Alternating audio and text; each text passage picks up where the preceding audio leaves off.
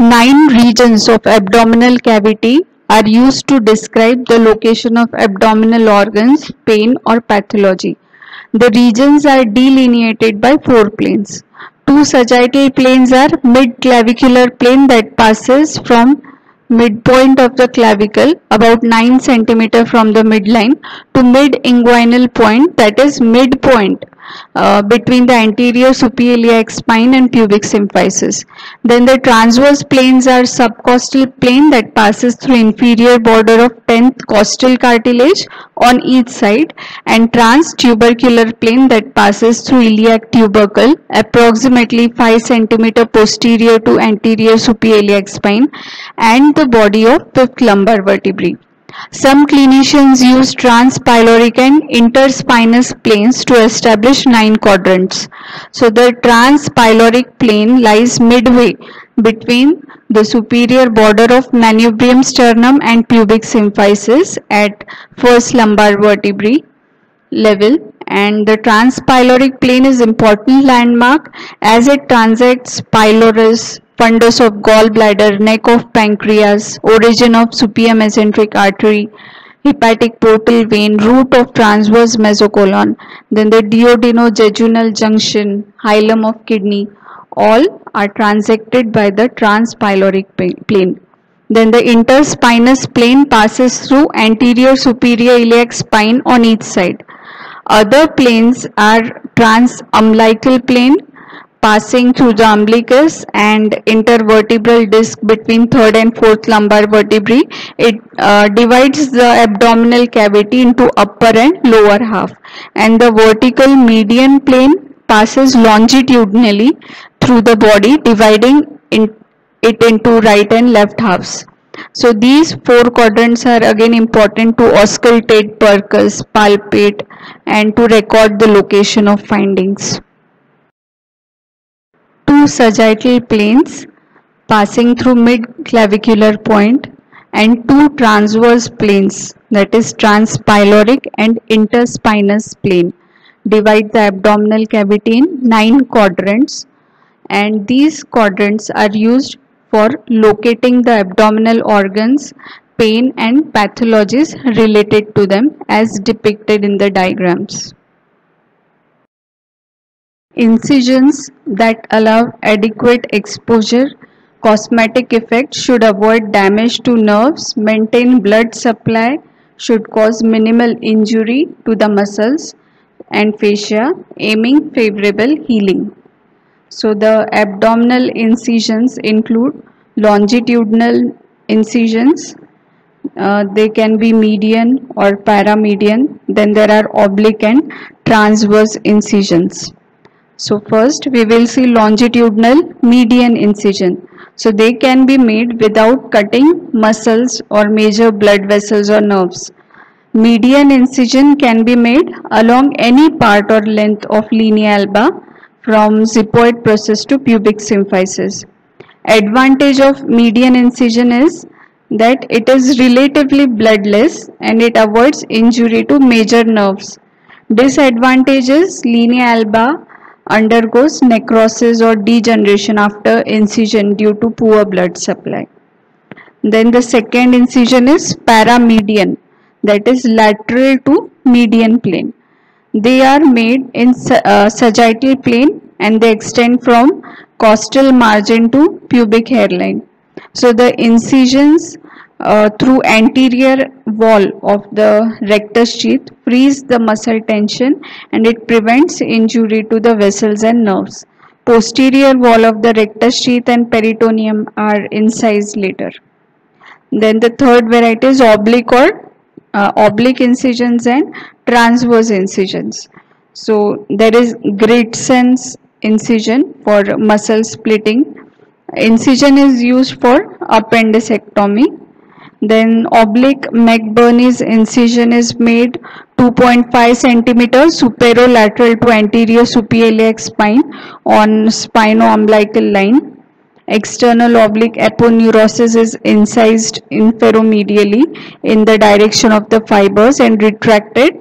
Then the musculo-aponeurotic fibers of internal oblique transverse abdominis are split in the line of the fibers, and iliohypogastric nerve is preserved. So this incision is closed, and the abdominal wall is left strong as before operation. Then the third is suprapubic incision. It is also known as phalansteal incision or Bikini incision. So it is made at pubic hairline, commonly the horizontal slide convex incision for caesarean section. Linea alba anterior layer of rectus sheath are transected and resected superiorly. The rectus muscle is retracted and iliohypogastric ilioinguinal nerves are also preserved in this incision. Then the fourth variety is transverse incision through anterior layer of rectus sheath and rectus abdominis. It causes least damage to the nerve supply of rectus abdominis, and the transverse incisions are not made through the tendinous intersection of rectus abdominis because cutaneous nerves and the branches of superior epigastric vessels pierce these fibrous regions. Transverse incisions can be extended laterally but not superiorly or inferiorly. So they are not used in exploratory surgeries. Then the fifth variety is subcostal incision. It provides access to gallbladder and biliary duct on right side and spleen on the left side. Incision is made parallel and 2.5 centimeter inferior to the costal margin, and we avoid 7th and 8th thoracic spinal nerves. So there is high risk incision.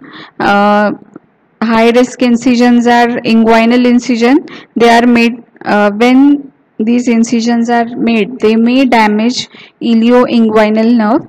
Then the second high risk incision is pararectal along the lateral border of rectus. It may injure its nerve supply. Then herniation can occur through surgical incisions, and nowadays mini invasive laparoscopic and endoscopic surgeries are preferred. Protrusion of loops of intestine through inguinal wall or inguinal canal is called inguinal hernia. When protrusion occurs through deep inguinal ring, from deep ring to the inguinal canal, then to the superficial inguinal ring into the scrotum, it is called indirect or oblique hernia. It is more common in male infants with narrow neck of hernial sac. And when the protrusion occurs through posterior wall of the inguinal canal or through the weak triangle of Hazelbach's, this type of inguinal hernia is known as direct hernia. Indirect hernias occur due to partial or complete patency of processus vaginalis, and it may descend into the scrotum. Indirect hernial coverings, as we can see in the diagram, are extraperitoneal tissue, internal spermatic fascia, cremasteric fascia, external spermatic fascia, and skin. Whereas direct inguinal hernias occur through posterior wall of the inguinal canal through Hazelbach's triangle, which is bounded by inferior epigastric artery, lateral border of rectus abdominis, and inguinal ligament. This triangular area is further divided into medial and lateral part by obliterated umbilical artery, and the coverings of direct hernia are extraperitoneal tissue, fascia transversalis with conjoint tendon, external spermatic fascia, and skin. Irreducibility, obstruction, strangulation are some of the complications of inguinal hernias. Inguinal hernias are nowadays treated laparoscopically by strengthening myopectineal orifice of Frucht's head, which is bounded medially by abdominal wall, laterally by iliopsoas, and inferiorly by Cooper's ligament and pecten pubis. Superiorly, it is arched by the internal oblique and transverse abdominis fibers, which will simultaneously treat all types of groin hernias, and it is suitable for bilateral and recurrent hernias.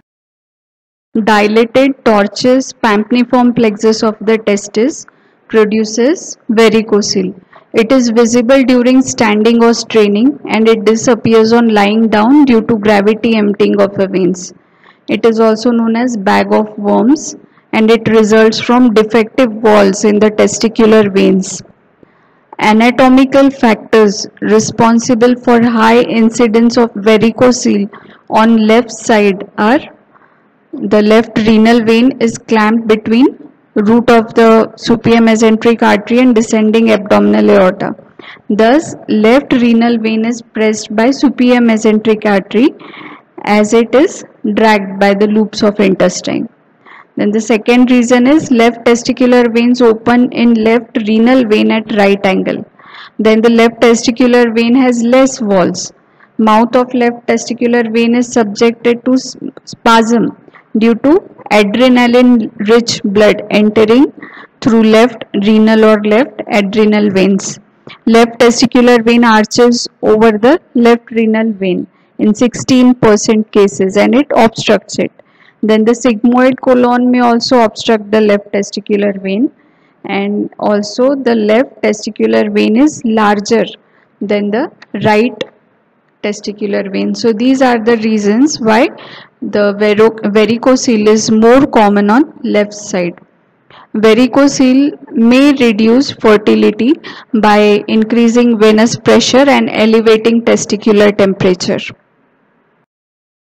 Accumulation of large amount of serous fluid within the tunica vaginalis is known as hydrocele.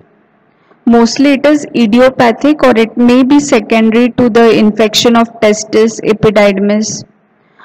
Processus vaginalis within the inguinal canal normally obliterates at the time of birth, and it is detached portion within the scrotum, and it is invaginated from front by the testis, and thus it forms tunica vaginalis. Anatomically there are four types of hydrocele. First is vaginal, which is confined to scrotum. Second variety is congenital. There is communication with the peritoneal cavity. It is also known as intermittent hydrocele. Third variety is infantile. It extends upwards up to the internal inguinal ring, and the processus vaginalis is occluded at the ring only. Fourth variety is where the hydrocele of the cord or funicular process fails to obliterate into fibrous cord. So tubular cavity shuts off from the peritoneal cavity above and the cavity of tunica vaginalis below. Congenital inguinal hernias can be reduced, not the congenital hydroceles. So this is the point which helps to differentiate the swelling produced by congenital inguinal hernias and congenital hydrocele. Phimosis is a condition in which prepuce or foreskin of the penis is so tight that it cannot be retracted fully over the glans penis. Usually, congenital phimosis is associated with pinhole meatus. Normally, the foreskin separates and it is not adherent to glans penis by 6 years of age. Foreskin should never be forcefully retracted unless 6 years. If a child presents with tight foreskin, inflammation of glans penis, that is balanitis, and ballooning of the skin during voiding, the condition is known as paraphimosis. It is caused when the tight foreskin is forcefully retracted behind the corona of glans penis and it cannot be pulled forward again, and the edematous glands may slough out if not treated. And the treatment here is circumcision. Circumcision is a procedure that removes foreskin from human penis.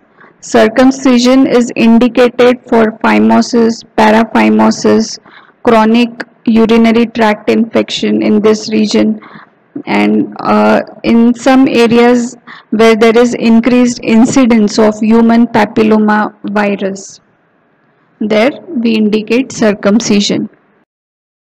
When bacterial contamination occurs during laparotomy or gut is traumatically penetrated or ruptured as a result of infection and inflammation like appendicitis, it allows gas, fecal matter, bacteria to enter in the peritoneal cavity and it results in infection and inflammation of peritoneum. This condition is known as peritonitis. Exudation of serum, fibrin, pus into peritoneal cavity with pain overlying the skin, increased tone of anterolateral abdominal muscles. When the peritonitis becomes generalized condition is very lethal. Generalized peritonitis occurs when the ulcer perforates the wall of stomach or duodenum and there is spilling acid in the peritoneal cavity. Excess fluid in the peritoneal cavity is called ascitic fluid. Ascites occurs due to mechanical injury or portal hypertension or metastasis of cancer, infections like tuberculosis, starvation. It interferes with the movement of viscera if the abdomen is drawn in as chest expands. Paradoxical abdominothoracic rhythm, muscle rigidity is present. Intense pain with the movement is there. Person with peritonitis lies with knees flexed to relax anterolateral walls and they have shallow breath. The abdominal paracentesis is treatment of generalized peritonitis. It includes removal of ascitic fluid and in presence of infection, first administration of large dose of antibiotic and surgical puncture of peritoneal cavity for aspiration or drainage of fluid is done and this procedure is known as paracentesis. After injection of local anesthetic agent, a needle or trocar and a cannula are inserted through the anterolateral abdominal wall into the peritoneal cavity through linea alba and the needle is inserted superior to the empty urinary bladder to avoid injury to inferior epigastric vessels. Peritonitis may result in formation of localized abscess in various parts of peritoneal cavity. Common site of pus collection is the right and left subphrenic recess. Right subphrenic abscess due to ruptured appendices or perforated duodenal ulcer continues with hepatorenal abscess because the hepatorenal recess is most gravity dependent part of the peritoneal cavity and the subphrenic abscess along with the hepatorenal abscess is drained by taking incision inferior to the 12th rib.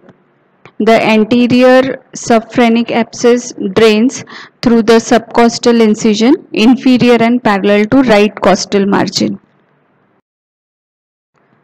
So the first figure is of splenic notch. Spleen develops from mesenchymal condensation in dorsal mesogastrium during 6th week of intrauterine life along with coelomic epithelium of dorsal mesentery. And the proliferating cells invade angiogenic mesenchyme which becomes condensed vascularized to form lobules. Lymphocytes migrate to the spleen in late fetal life from central lymph organ and embryological basis for presence of notch on superior margin is improper fusion of splenic nodules. Superior border of spleen possesses characteristic notch on its anterior part. So abnormally enlarged spleen is identified by palpating these splenic notches. Spleen enlarges towards the umbilicus and right iliac fossa. The next figure is of accessory spleen. So the accessory spleen is small nodule of splenic tissue found apart from main body of the spleen in 10% population. And the medical significance is interpretation error in diagnostic imaging or continued symptoms after therapeutic splenectomy. And polysplenia is presence of multiple accessory spleens. When some cells from developing spleen are deposited along the path from midline where the spleen forms over its final location, and the accessory spleens are located along hilum of the spleen. Also in the pancreatic tail along splenic vessels, gastrosplenic ligament, splenorenal ligament. Accessory spleen is also found in the walls of stomach, intestine, greater omentum, mesentery, in the renal fossa, along the gonadal path. Then splenogonadal fusion may occur. There is a term called splenosis. It is a condition where foci of splenic tissue undergoes autotransplantation following physical trauma or splenectomy. Then the third figure is of Kehr's sign. So small branches of splenic arteries are end arteries, and their obstructions result in splenic infarction, which causes referred pain in the left shoulder. So it is known as positive Kehr's sign. So here in this figure we can see the types of vagotomy. So the anterior vagal trunk is derived from left vagus, as we know, and it enters as single branch on anterior surface of esophagus. If we see its course, it runs towards the lesser curvature of stomach where it gives hepatic and duodenal branches which leave stomach in hepatoduodenal ligament, and it gives anterior gastric branches of lateral jet. The posterior vagal trunk is derived from right vagus mainly, and it enters the abdominal posterior surface of esophagus towards lesser curvature. It supplies anterior and posterior surface of stomach. It gives celiac branch along the lesser curvature. It gives rise to posterior gastric branch of lateral jet. Then there is a term called criminal nerve of Grassi. So the first branch of posterior trunk innervates gastric fundus, and failure to divide this nerve during acid reducing surgeries, it may lead to recurrence ulcers. Then crow's foot is the distal branch of anterior and posterior trunk and it provides innervation to the anterior pyloric region, antropyloric region. These branches are spared in highly selective vagotomy. Now if we see the types of vagotomy, there is truncal vagotomy, selective vagotomy, and highly selective vagotomy. So the truncal division of anterior posterior trunk 4 cm proximal to gastroesophageal junction is it removes the egg mediated secretion of acid, that is the acetylcholine mediated secretion of acid from parietal cells, and it results in emptying of the liquids due to removal of vagally mediated receptive relaxation of gastric fundus, and decreased emptying of solids due to removal of vagally mediated relaxation of pylorus. The truncal vagotomy is often accompanied with the drainage, which increases emptying of the solid, and also there is pyloroplasty done with it. It can be combined with enterectomy to suppress the acid secretion. Then selective vagotomy is the division of anterior and posterior branches distal to the branching of hepatobiliary and ciliary and the celiac branches. It also requires drainage, that is selective vagotomy with drainage or enterectomy. So combined surgery can be done. Third variety is highly selective vagotomy. There the parietal cells or the proximal vagus is divided. So division of fibers supplying parietal cells of the fundus and body, preserving crowfoot fibers innervating antrum and pylorus, eliminates the need for drainage. So these are different types of vagotomy. Liver biopsy is a procedure to remove small piece of liver tissue to examine microscopically for pathology and severity of disease. Most common type of liver biopsy is percutaneous liver biopsy. So the needle is passed through right ninth intercostal space. It traverses the pleural and peritoneal cavities. It is known as percutaneous liver biopsy.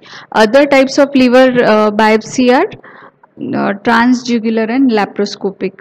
There are two routes, intercostal and subcostal. In the intercostal route, the needle is inserted in mid-axillary line through 9th or 10th intercostal space, because above this it will injure the lungs. And needle traverses through skin, superficial fascia, external oblique, internal oblique. Then intercostal is costal and parietal pleura, then costodiaphragmatic recess, diaphragmatic pleura, diaphragm, and the right subphrenic space and visceral peritoneum, and then it reaches the liver in case of intercostal. Whereas in subcostal route, it is used in patients with enlarged liver below the costal margin in mid-clavicular line. This slide has three figures in it. First is of acute colitis. As the figure shows, the cause, it is mainly by obstructing gallstones or bile stasis, and the risk factors are old age, obesity. In women it is more common in multiparas, or if there is any family history, and rapid weight loss in case of carcinoma pancreas. So it occurs in right upper quadrant. And there is a sign called Murphy's sign. So if we palpate the gallbladder during inspiration, patient stops breathing in and winces with a catch and breathe. So it is known as Murphy's sign. And clinically we can see pain in the epigastric and right upper quadrant, and it is associated with fever, nausea, vomiting, anorexia. We can diagnose acute cholecystitis through ultrasonography, or there is CT scan or hepatobiliary aminodiacetic acid scan is there. Then there is a referred pain of common bile duct or gallbladder in the epigastrium. It is also referred to the right shoulder and inferior angle of the right scapula. When finger is placed below the costal margin at the tip of ninth costal cartilage, there is sharp pain on inspiration. So here the patient winces with catch of breath, and this is known as Murphy's sign. So cholecystitis and cholelithiasis, in both these conditions there is spasmodic biliary colic and Murphy's sign is positive. Then the second figure, or in the second slide, we can see the causes of pain around the umbilicus. It is also known as periumbilical pain. So it is mainly caused by the conditions like appendicitis, Crohn's disease, gallstone, or if there is umbilical hernia, infection, pancreatitis. Then the third slide shows radiating pain of kidney to the groin. So the causes of pain are renal stones, urinary infection, vesico-urethral reflux, or ureteropelvic junction obstruction, ureteral stricture. Then there can be pyelonephritis, trauma, carcinoma, and pain is constant dull aching under the ribs, and this pain associated with the kidneys also spread to the groin region. This slide is of obstructive jaundice. So biliary obstruction, when the passage of bile into the duodenum is blocked, it is known as obstructive jaundice. Obstruction may be intrahepatic or extrahepatic. Intrinsic obstruction, its example is gallstones, and extrinsic obstruction example is carcinoma head of the pancreas. In obstructive jaundice, the bile pigment will not reach duodenum, so the feces will be light colored instead of bile pigment. Means the bile pigment will reach the blood and it is excreted in the form of dark colored urine. So it is associated with episodic pains due to gallstones and weight loss associated with the pancreatic carcinoma, whichever may be the cause. And there is one sign known as Courvoisier's sign. So the dilatation of gallbladder occurs in extrinsic obstruction of bile duct like pressure by the carcinoma pancreas, and intrinsic obstruction by gallstone causes fibrosis. So here we have to remember that if there is any intrinsic cause like gallstone, it causes shrinkage or fibrosis of the gallbladder, and extrinsic cause like carcinoma pancreas causes dilatation of the gallbladder. When the body or pylorus carcinoma mass is palpable, we use gastroscope to inspect mucosa of air inflated stomach. We observe gastric lesions, we take biopsies, and the nodes along the splenic vessels can be excised by removing spleen, then gastrosplenic and splenorenal ligaments also. Nodes along the gastro-omental vessels can be removed by resecting greater omentum, and removal of aortic and celiac nodes along the head of pancreas is difficult. Metastasis can also occur through thoracic duct to the left supraclavicular lymph nodes, which are known as Trousier's lymph nodes. The Trousier's sign is positive, and these when the metastasis occurs up to the left supraclavicular lymph node, which are known as signal lymph node, they are also known as sentinel lymph nodes, and this is common in blood group A. Kellogg's triangle is also known as hepatocystic triangle. It is a small triangular space at porta hepatis of and it is of surgical importance, as while dissecting this area during cholecystectomy, the important content is cystic artery. So the cystic duct, cystic artery must be identified before ligation division to avoid intrahepatic injuries. And we can see in this diagram the boundaries of this triangle are, we can see the common hepatic duct, then the cystic duct, and superiorly there is cystic artery, which forms this Kellogg's triangle. Normal portal pressure is 5 to 15 millimeter of mercury, and if the pressure is above 40 millimeter of mercury, it is known as portal hypertension. It is usually measured by splenic puncture and recording intrasplenic pressure. And the causes of portal hypertension are liver cirrhosis, Banty's disease, thrombosis of the portal vein. Effects of portal hypertension, as we can see in the first diagram, are congestive splenomegaly, ascites, collateral circulation is also established through the portosystemic communication. So the first condition is caput medusae, which you can see in the second diagram. So there is establishment of collateral circulation around the umbilicus, and it is of diagnostic value for clinician. Then the second is esophageal varices at the lower end of esophagus, which may rupture and cause fatal hematemesis.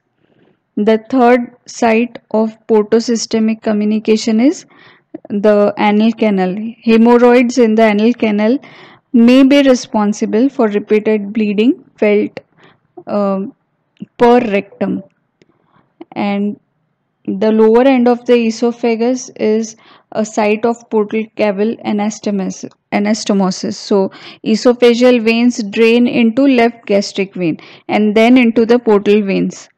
Other esophageal veins drain into hemiazygous and then azygous vein, superior vena cava. In liver cirrhosis, the portal venous pressure is raised. It leads to esophageal varices, which may rupture and lead to hematemesis. Now, if we see the lower end of esophagus, the portal vein is left gastric and systemic vein is esophageal vein. At the lower end of rectum, there is anastomosis of portal component formed by superior rectal and systemic venous middle and inferior rectal. Around the umbilicus, that is para-umbilical vein, and systemic veins from above are superior epigastric and lateral thoracic. From below, superficial epigastric and infiepigastric. On sides, we have posterior intercostal and lumbar veins. Then there are other sites of portocaval anastomosis as well, like posterior abdominal wall, bare area of the liver, falciform ligament, and ligamentum venosus. Slide is of diaphragmatic hernia. Diaphragmatic hernia may be congenital or acquired. In congenital hernias, retrosternal hernia may occur through the space between xiphoid process and costal origin of diaphragm, through foramen of Morgagni or space of Larrey.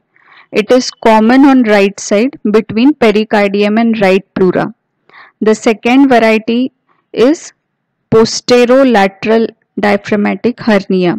It is commonest variety and it occurs through pleuroperitoneal hiatus or foramen of Bojdelek.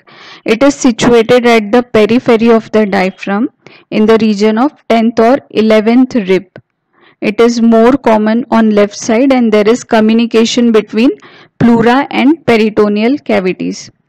It is fatal and it requires urgent or emergency operation within few hours of life, as there is acute distress caused by abdominal viscera filling the left chest. Third variety is posterior hernia. There is failure of development of posterior part of the diaphragm.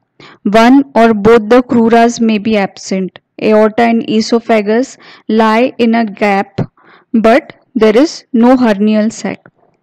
Then the fourth variety is central hernia. It is rare, left-sided, and it is a result of rupture of fetal membranous diaphragm in the region of left dome. Then the acquired hernias can be traumatic or hiatal. Traumatic hernia is due to bullet injuries of a diaphragm commonly. Hiatal hernia, it again may be congenital or acquired. Congenital hiatal hernia occurs due to persistence of embryonic peritoneal process in the posterior mediastinum in front of cardiac end of stomach. So the stomach can roll upwards until it lies upside down in the posterior mediastinum, and the normal relation of cardioesophageal junction to the diaphragm is unaltered. In case of acquired hiatal hernia, which is also known as sliding hernia, it is commonest of all the internal hernias and it is due to phrenicoesophageal membrane formed by reflection of diaphragmatic fascia to the lower end of esophagus. Cardiac end of the stomach slides up, valvular mechanism of cardioesophageal junction is disturbed. It causes reflux of the gastric content into the esophagus. So these are some varieties of diaphragmatic hernias. Slide is of suprapubic cystostomy. Superior surface of empty bladder lies at the level of superior margin of pubic symphysis. As the bladder fills, it extends superiorly above the pubic symphysis between parietal peritoneum and anterior abdominal wall. Bladder lies adjacent to the wall without intervention of peritoneum, and the distended bladder may be punctured in the suprapubic cystostomy or surgically approached superior to the pubic symphysis for catheter or instrument without traversing the peritoneum and without entering the peritoneal cavity. So in case of calculi, foreign bodies, small tumors, they may be removed from bladder through suprapubic this extraperitoneal incisions, and the urine flow may be blocked by the swelling of prostate in case of benign prostatic hypertrophy or traumatic disruption of urethra, or in case of congenital defects of urinary tract, obstructions such as kidney stones passed into urethra or cancer. So this suprapubic cystostomy is used as a treatment among spinal cord injury patients who are unable to use intermittent catheterization to empty bladder and cannot otherwise void due to detrusor sphincter dyssynergia. So in such conditions we do suprapubic cystotomy. We'll see what is the anatomical basis for urine obstruction in benign prostatic hypertrophy. So the benign prostate hypertrophy in middle age projects enlarged prostate into urinary bladder and impedes urination by distorting prostatic urethra. Middle lobule enlarges and obstructs the urethral orifice. On straining, prostatic mass occludes the urethra.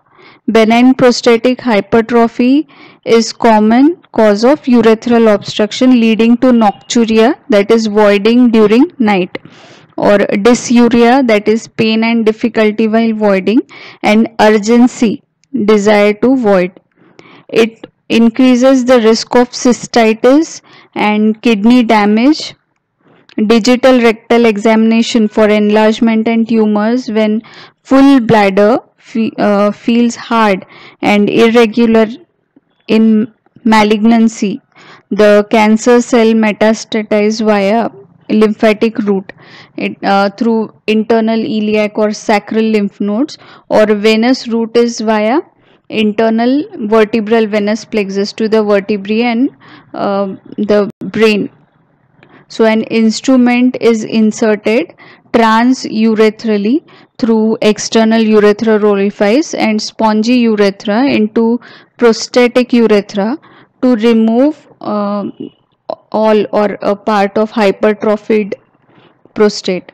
It is known as transurethral resection of prostate. It preserves the nerves, blood vessels associated with the capsule, and it restores the sexual function, and there is normal urine control. In radical prostatectomy, entire prostate is removed along with the seminal vesicle, seminal gland, ejaculatory duct, and the terminal part of ductus deferens. It has two figures. First figure is of retroverted uterus and second figure is of prolapsed uterus.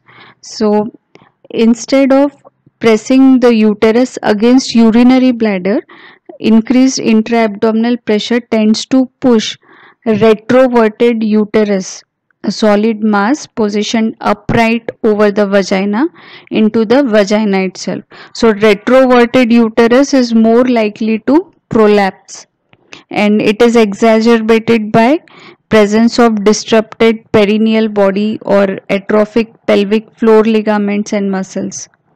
Then prolapse of anterior wall of vagina drags the bladder. It is known as cystocele, and it drags the urethra. It is known as urethrocoele.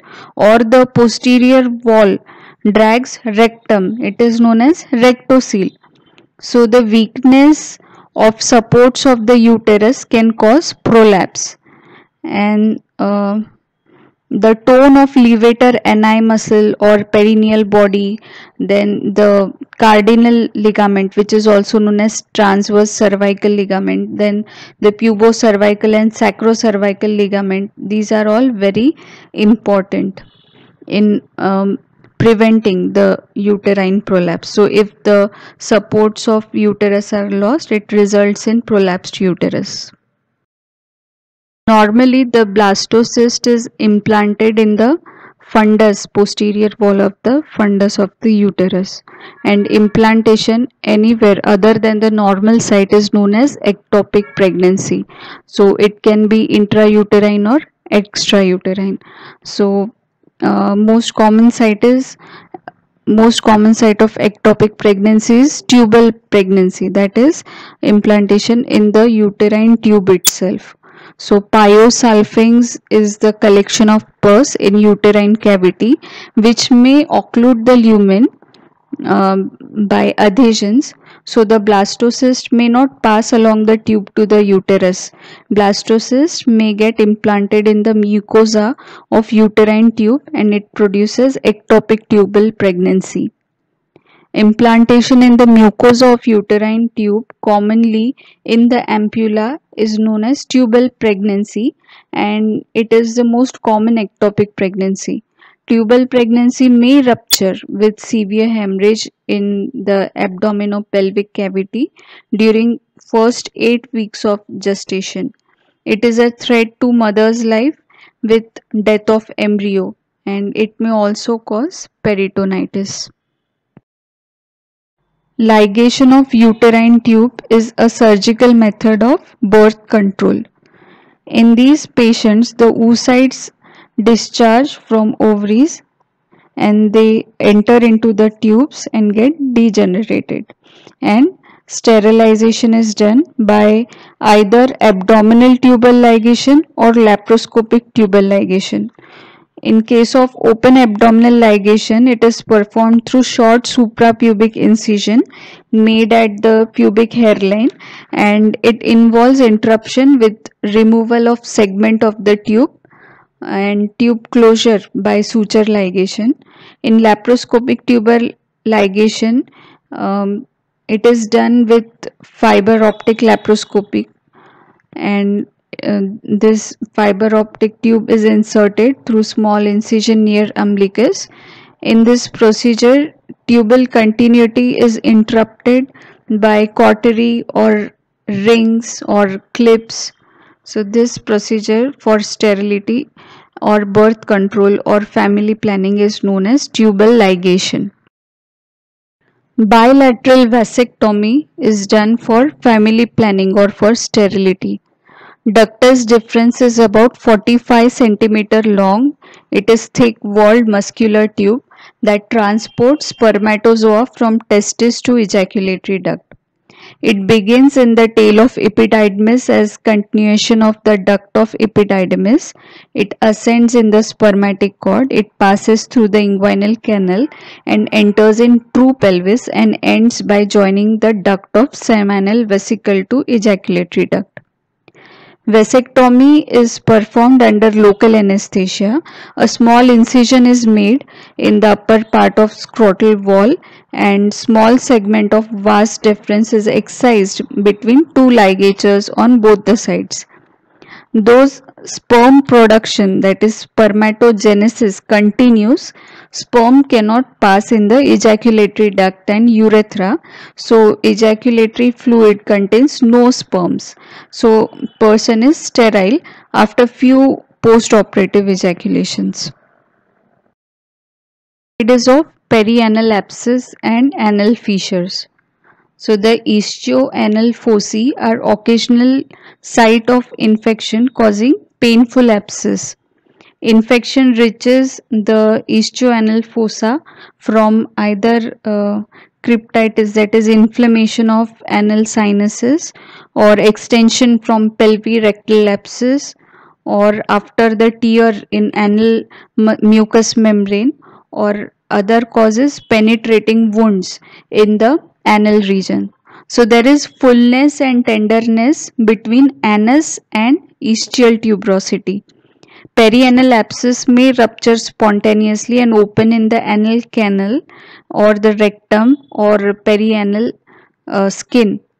So ischioanal fossa communicates posteriorly through deep postnatal space from one fossa to other in horseshoe around posterior part of the anal canal. In case of chronic constipated patients, the anal wall and the mucosa may be torn by hard feces. So anal fissure is located in posterior midline and it is painful because it is supplied by inferior rectal nerves, and the perianal abscess follows infection of the anal fissure and it spreads to the ischioanal fossa then to the pelvic anal pelvis also, and it forms pelvirectal abscess. Anal fistula may occur from anal infection or cryptitis again. Slide is of hemorrhoids. So in this we can see internal piles or true piles.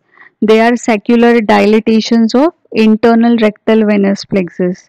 Internal hemorrhoids result uh, from the breakdown of muscularis mucosae, a smooth prolapse into anal canal, are compressed by contracted sphincter impeding blood flow, and they strangulate, they ulcerate, and because of presence of arteriovenous anastomosis, the bleeding from internal hemorrhoids is red in color, and we treat only prolapsed ulcerated internal hemorrhoids.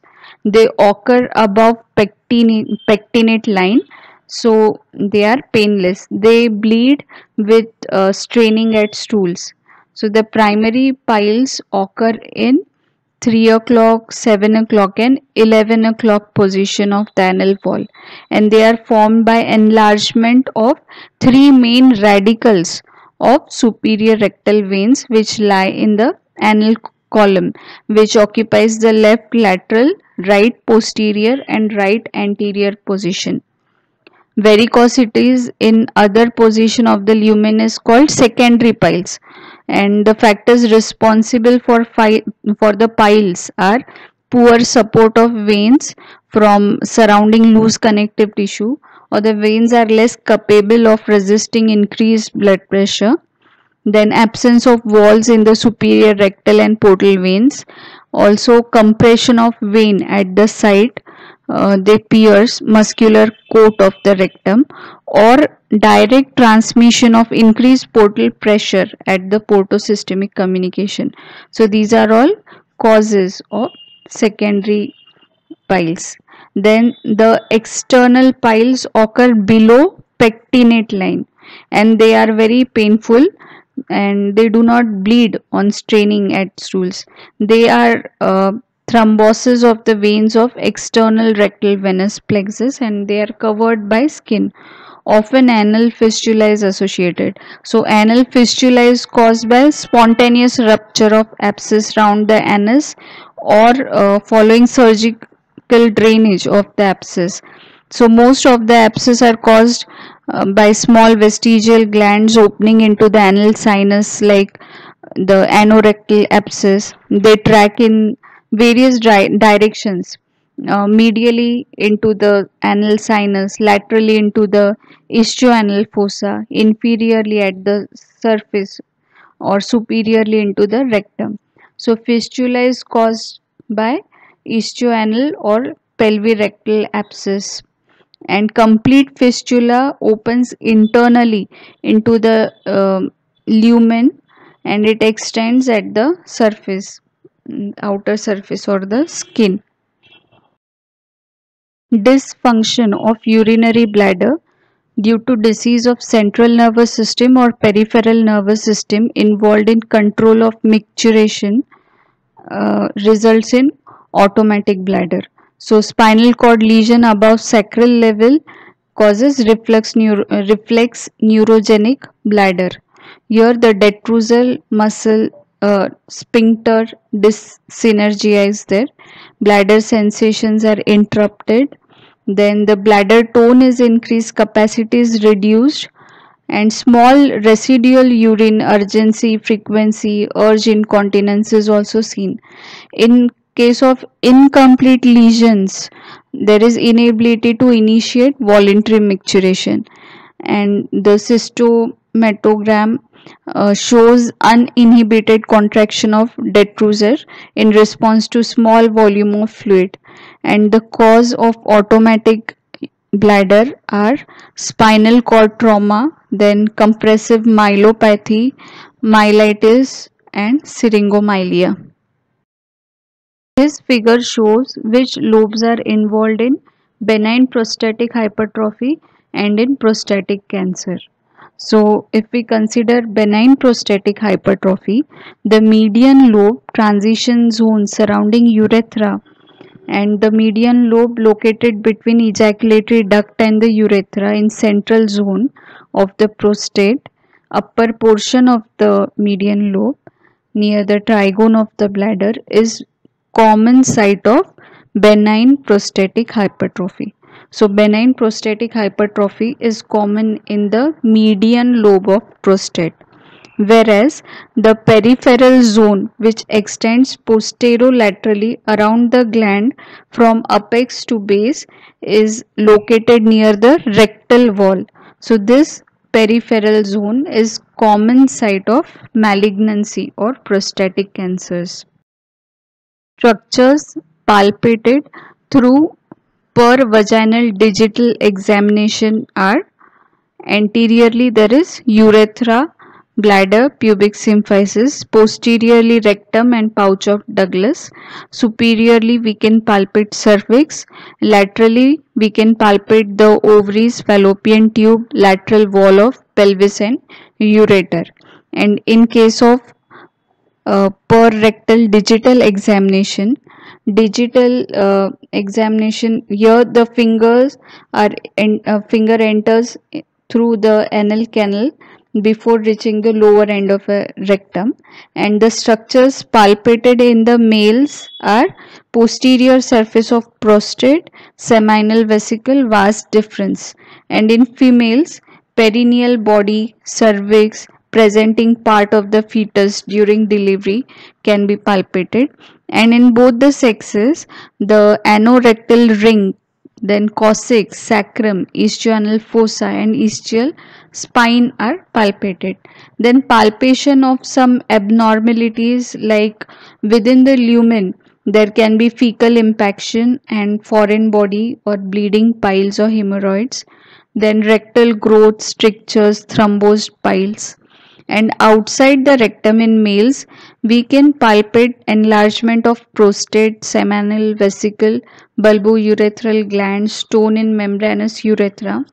In case of females, enlargement of uterus, uterine tubes, ovaries, then abnormalities in the pouch of Douglas can be palpated. In both the sexes, distended bladder, then lower ureteric stones, tumors of bony pelvis are palpated. During parturition, the dilatation of cervix is assessed through rectal wall to avoid infection by repeated vaginal examinations.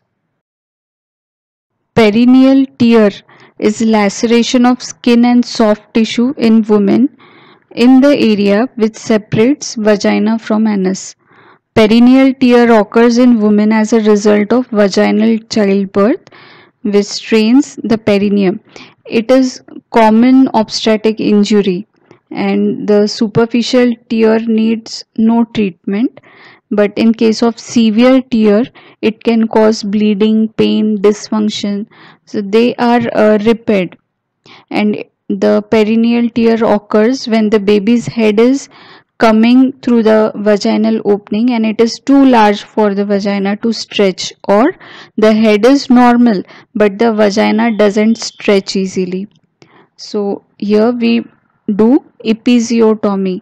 Episiotomy is surgical incision of perineum and the inferoposterior vaginal wall to enlarge the vaginal orifice to decrease traumatic tearing of perineum and the jack tear of perineal muscle. It is indicated when the descent of fetus is arrested or protracted when the instrument is necessary. In median episiotomy, the perineal body is incised, scar heals by fibrosis, and when further tearing occurs, it is directed to anus, and the sphincter may get damaged or the anovaginal fistula may occur. Severe lacerations can cause incontinence, pelvic prolapse, anovaginal fistula. So mediolateral episiotomy is preferred. It is less likely to damage the sphincter and canal. This slide is of lumbar puncture. So lumbar puncture is done to take cerebrospinal fluid sample for diagnostic purpose or to inject spinal anesthetic agent. Lumbar puncture needle is inserted between spinous process of third or fourth or between fourth and fifth lumbar vertebrae because the spinal cord ends at lower border of L1 or superior border of L2. In lumbar puncture, the patient's back is flexed so that the interspinous space widens when the lumbar region is fully flexed and the spinal cord moves up by 1.25 centimeter. So it minimizes possibility of cord injury during lumbar puncture. The needle passes through some anatomical structures which are very important. So the structures pierced by the needle during lumbar puncture from superficial to deep are, as we can see in the diagram, there is skin, then superficial fascia, supraspinous ligament, interspinous ligament, ligamentum flavum, epidural space, dura mater, arachnoid matter, and then we reach the subarachnoid space containing cerebrospinal fluid in the subarachnoid space. Again, the highest point of iliac crest passes through fourth lumbar vertebrae and it acts as a guide to third, fourth or fourth and fifth lumbar level. Lumbar puncture is not done in patients with increased intracranial pressure because sudden removal of small amount of CSF by lumbar puncture may precipitate medullary coning with fatal results. Slide is of prolapsed disc. Normally, the spine is made up of vertebral column. There are 33 vertebrae and intervertebral disc between each vertebrae, which acts as a shock absorber. The disc is made of outer band known as annulus fibrosus, and the inner gel-like substance is nucleus pulposus. When nucleus pulposus herniates through the break in annulus fibrosus, it may compress the nerve roots of spinal cord. It is more common in lumbar region of the spine because it carries most of the body weight. There are four stages of prolapsed disc. There is bulging, then protrusion, extrusion, and sequestration. So third and fourth stage, that is extrusion and sequestration, causes complete herniation. So the pain resulting from herniation with radiculopathy and neurological deficit may include sensory changes like tingling, numbness, or motor changes like weakness, reflex loss due to nerve compression by nucleus pulposus.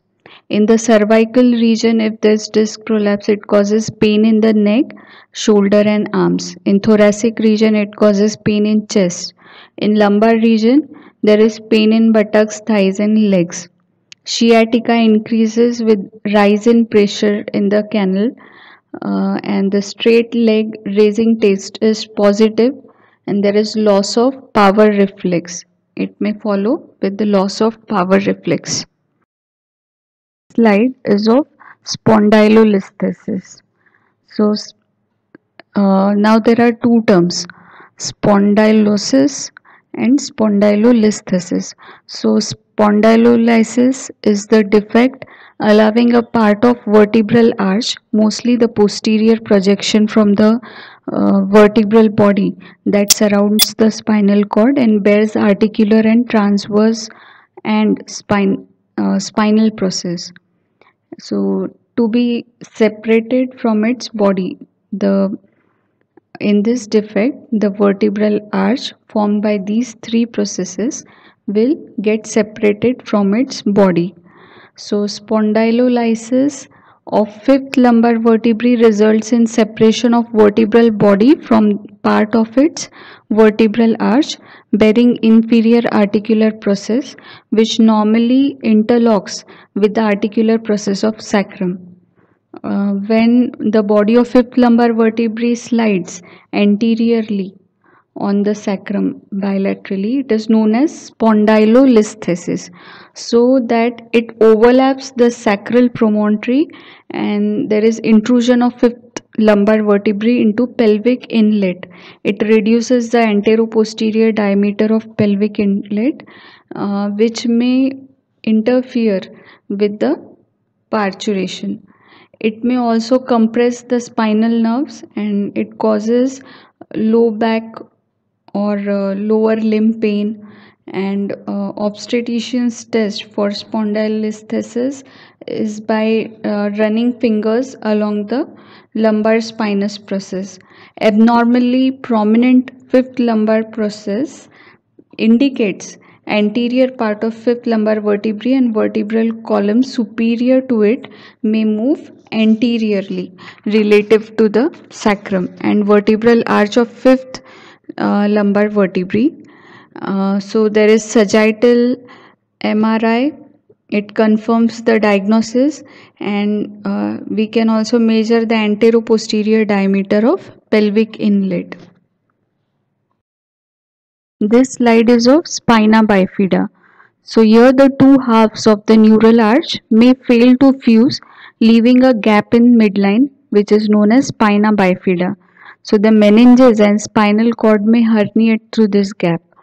Protrusion of meninges alone results in formation of cystic swelling filled with cerebrospinal fluid, and this swelling is called meningocele. Central canal of herniated part of the cord may dilate, and this condition is known as syringomyelocele. The spinal cord may open posteriorly. It is known as myelocele. So the spina bifida with no swelling on the surface is known as spina bifida occulta. This slide has two figures. There is sacralization of lumbar vertebrae, and in next figure there is lumbarization of first sacral vertebrae. Now let us see what is the difference between these two terms. So the fifth lumbar vertebrae or its transverse process may fuse on one or both the sides with the sacrum, and the transverse process may articulate with the ala of sacrum or with ilium. This may press the fifth lumbar nerve, and the lumbar vertebrae body sometimes arise from two primary centers, and if one center fails to develop, it results in hemivertebrae. It is also known as lumbosacral transitional vertebrae. In case of lumbarization, it is where uppermost segment of the sacrum is not fused. Rather, it is free to move and participate along neighboring lumbar vertebrae in the spinal activity. So the first sacral segment is lumbarized. So what is the difference here? In case of sacralization of the lumbar vertebrae, mostly the fifth lumbar vertebrae gets fused with the sacrum, and in case of lumbarization of first sacral vertebrae, as we know there are five pieces in the sacrum. So the first piece of the sacrum, S1, will be a separate entity. So it is known as lumbarization of first sacral vertebrae. In this slide, there are two figures. First figure is of barium swallow and the next figure is of normal barium meal. So first we'll see what is barium swallow examination. So in this procedure, the patient is instructed to swallow barium sulfate suspension and the radiographic images of the esophagus are taken. Barium swallow is indicated to identify esophageal strictures, to identify any mass projecting in the lumen of esophagus, to identify the condition known as achalasia cardia, where there is neuromuscular incoordination, then to identify enlargement of left atrium. It is also indicated to identify aortic aneurysm, where the esophagus is pushed to the to the midline by aortic aneurysm. And here we have to note that the constrictions of esophagus due to arch of aorta, then the left principal bronchus and esophagus when it passes through the opening in the diaphragm, these are normal esophageal constrictions. Okay, now the next slide is of barium meal. So in this, the barium sulfate suspension is given to the patient by mouth and radiographs are taken at interval of 15 to 45 minutes to visualize the parts of gastrointestinal tract radiographically as the barium progresses through GIT. So the stomach and small intestine are visualized. We can study the position, shape, curvatures of stomach, superior most part of the stomach, that is fundus. It is seen as a radio opaque shadow due to gas, and commencement of first part of the duodenum is seen as radio opaque triangular homogeneous shadow. Base of the triangle is directed towards the pyloric end of the stomach, and this triangle is known as duodenal cap. This triangle is formed as a result of projection of pylorus into the first part of duodenum. Duodenal ulcers can deform the duodenal cap. First part of duodenum gives smooth appearance. Rest of the small intestine, that is second, third, fourth part of the duodenum and the jejunum, they have feathery appearance due to well developed circular mucosal folds. Ileum gives smooth mucosal appearance. This slide is of barium enema. So there are two procedures of barium enema, single contrast or double contrast.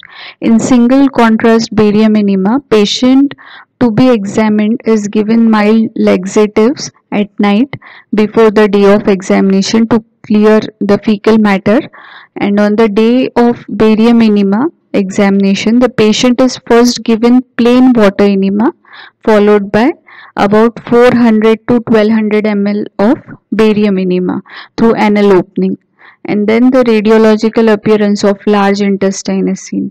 So the large intestine is of wider caliber and it gives sacculated appearance, that is hostrations are there. In case of double contrast barium enema examination, it is used to define normal and abnormal mucosal anatomy of the colon and rectum. It is superior to single contrast method. Here the barium enema is given to the patient and it is followed by pushing air through anal orifice into the rectum and colon. So the abdomen and the pelvis are seen radiologically. Double contrast enhances mucosal pathology of the colon and rectum. Slide is of cholecystography. Visualization of gallbladder after administration of radio-opaque dye is known as cholecystography, and according to the route of administration of radio-opaque dye, it is of three types: oral cholecystography, intravenous cholecystography or cholangiography, and there is magnetic resonance cholangiopancreatography. So in case of oral cholecystography, the indications are cholelithiasis, that is gallstones, or carcinoma gallbladder, congenital anomalies of the gallbladder. The mechanism of action of cholecystography, oral cholecystography, is radio-opaque contrast agent is given orally, which is absorbed by intestine and transported through portal vein to the liver. From there to the bile, and the contrast agent are excreted in the hepatic duct. From hepatic duct, they are transported via cystic duct to the gallbladder, where they are concentrated.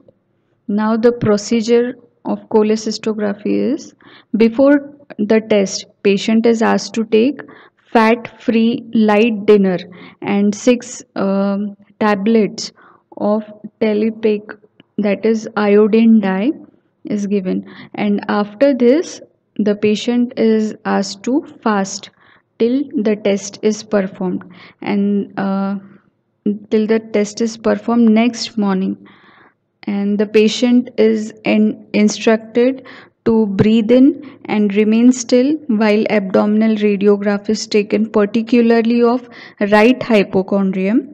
As the gallbladder is full of contrast dye, a radio opaque pyriform shadow is obtained on cholecystogram, and the patient is given fatty meal, and then we repeat the cholecystogram, and it is taken to monitor emptying of the gallbladder. If everything is normal, then the gallbladder appears contracted after fatty meals. Then the next route of administration is intravenous. So in case of intravenous cholecystography, it is now outdated or obsolete technique, and it is replaced by ultrasonography, CT scan and MRI. So there is magnetic resonance um, cholecystopancreatography. It is used to visualize the biliary and pancreatic ducts, and the indication for MRCP are liver disease, then the tumors, stones, inflammation, or there can be congenital anomalies of the gallbladder, bile duct, then pancreatic duct anomalies, unexplained abdominal pain. Also, there is ERCP, endoscopic retrograde cholangiopancreaticography, to visualize the gallbladder and the duct system, extra hepatic biliary apparatus. Pylography is also known as urography, and the indications for pylography are nephrolithiasis, ureterolithiasis, polycystic kidney, pyelonephritis, hydronephrosis, then renal injuries. Depending on the route of administration of contrast medium, it is uh, also called as intravenous pylography, and the second method is retrograde pylography. In case of intravenous pylography, which is also known as descending or excretory pylography, here the patient is advised to stop the diuretics and is kept fasting overnight, and before the procedure patient is asked to empty his urinary bladder, and then intravenous iodine dye, that is urographene or iohexol is injected with a dose of 300 to 600 milligram per kg body weight, and then the radiographs are taken at 5 minutes, then 15 minutes, and then 30 minutes interval. In intravenous pylography, the structures that we can see are minor cheilitis, major cheilitis, renal pelvis. Then we can see the ureter.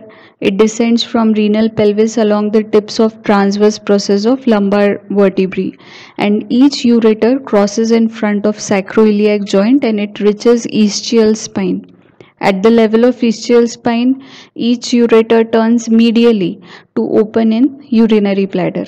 Then the urinary bladder is triangular shadow in the region of pelvis, and the intravenous pylography can be easily differentiated from retrograde pyelogram, as both the ureters are seen in intravenous pylography, whereas one ureter is seen in retrograde pylography. So now we will see what is retrograde or ascending pylography. Here catheter is passed through the ureteric orifice into lower part of the ureter under guidance of the cystoscope, and then the sodium iodide dye is about 5 to 10 ml is injected, and abdominopelvic radiographs are taken. Indications for retrograde pylography are when intravenous pylography fails to show urinary passage on one side, example poor functioning kidneys, or when The results of intravenous pylography are inconclusive, and the structures seen under retrograde pylography are renal calyces, renal pelvis, ureter, urinary bladder. Then renal pelvis and ureter of one side only is seen, and the drawback is that renal function cannot be assessed and the details of collecting system are provided.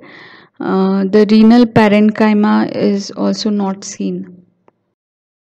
This slide is of hysterosalpingography, and the common indications for hysterosalpingography are to check infertility, the cause of infertility. So, in hysterosalpingography, we can see the shape of uterus, whether there is any congenital anomaly or adhesions leading to infertility. Then, we can see if there is tubal blockage or the tube is patent. Then the second indication is after permanent sterilization to check for total occlusion of fallopian tube. And also we use this technique to evaluate incompetence of cervix in females who give history of recurrent abortions. So the procedure of this technique is: first, the cannula is passed into the cervix through vagina, and radio-opaque dye like urographin or iohexol is injected. It is followed by serial radiographs of pelvis, and the structures seen are, as we can see in the diagram also, we can see cannula, uterus, fallopian tube. We can also see the spillage of dye into peritoneal cavity if the tubes are patent. Slide is of abdominal arteriography. So, a radio opaque medium is used to visualize abdominal aorta and its branches.